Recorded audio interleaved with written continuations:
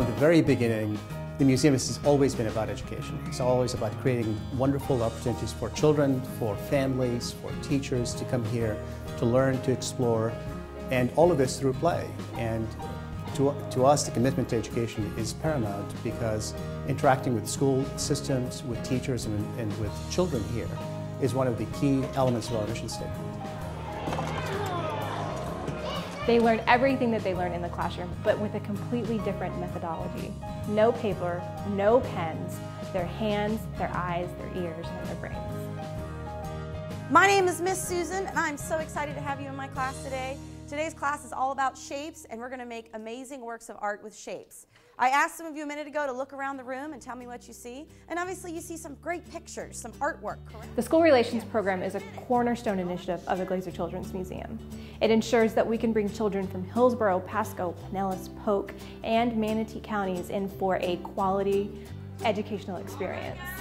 We work with several Title I schools. These are schools that have children that have 80% or more who are economically disadvantaged children. And we offer them programs that are tailored to their needs and also, of course, offer them free attendance to the museum.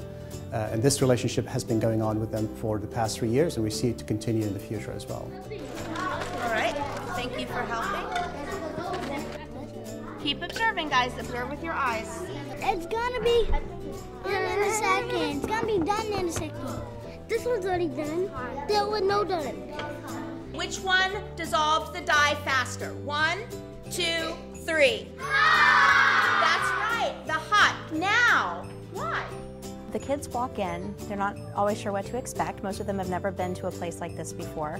And it's a school field trip, so they think they're probably going to be doing something school related. Then they walk into a place with no books, no papers, no desks, and yet all around them they have opportunities to do the same things that they do in school. For multiplication, they can figure out how much cargo is going to fit on their train down in Kidsport.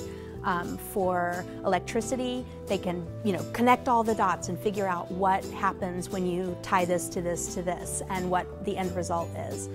So they come in and they're doing exactly the same things that they do in school, except in a totally hands-on, exciting way, and that gives them this sense of confidence that what they're doing in school really does have an application, and it's going to allow them to do really cool and amazing things that make our community work.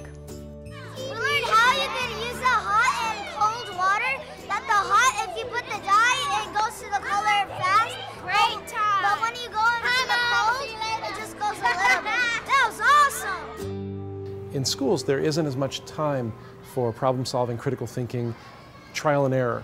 We get to do a little bit more of that. We have a little more flexibility with our day in our classes. What's this over here? Does that look exactly like a tree?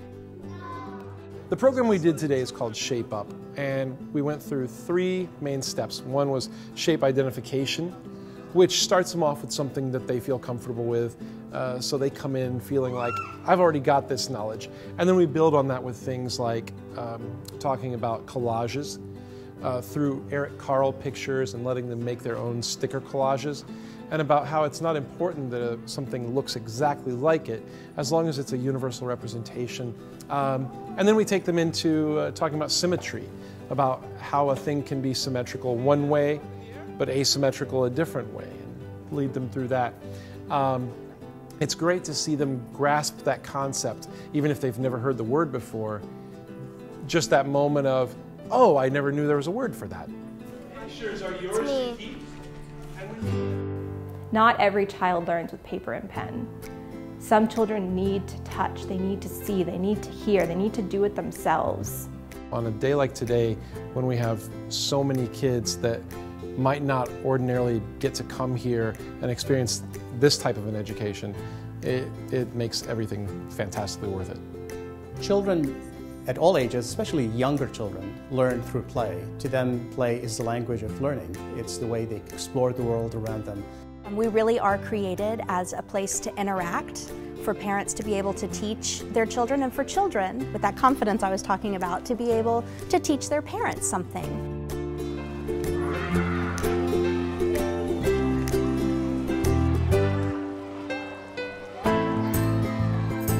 For For the 2011-2012 school year alone, we served over 27,000 students from 6 counties around Tampa Bay. That's an enormous impact and one that we cannot do by ourselves.